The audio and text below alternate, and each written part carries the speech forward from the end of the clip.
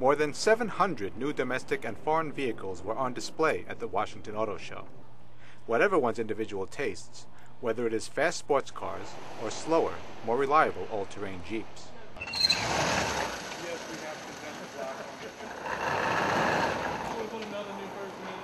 Long limos to stretch out in, or more compact vehicles. Chances are good one can find it at an auto show. Scott Settlemyer is the manager of Chevrolet and Hummer exhibits for U.S. auto company General Motors. The reason we really do auto shows, if you think about it, is to allow the customer to come in and look at our products and touch and feel them in a non-threatening atmosphere. They don't have to feel that they're under any pressure. We actually want them to come in, open the doors, open the trunks, kick the tires, and ask us questions. This setting offers auto manufacturers a chance to show off their most cutting-edge cars, trucks, and sports utility vehicles. Satellite television, yes. We're watching Hannah Montana, High School Musical, thanks to the Sirius satellite backseat TV system. Some of the vehicles run on alternative fuel: battery, ethanol, diesel, fuels that burn cleaner and more efficiently than gasoline.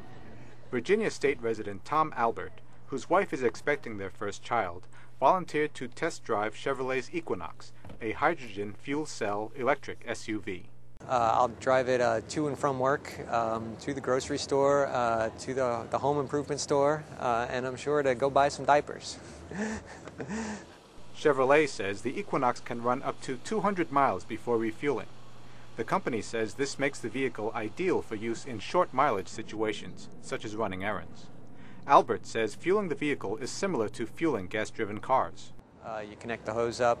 What you do, there's currently a cable that'll connect between the pump and the car, and then they'll talk to one another in order to fuel the tank. Technological advancements in fuel efficiency are consistent with the U.S. government's directive to increase the number of alternative fuel vehicles on the road and lessen dependency on foreign oil. Global warming caused by greenhouse gas emissions is one reason for seeking greater fuel efficiency. Another is record-breaking oil prices. Some economic experts say high oil prices are a factor in the recent global stock market slump.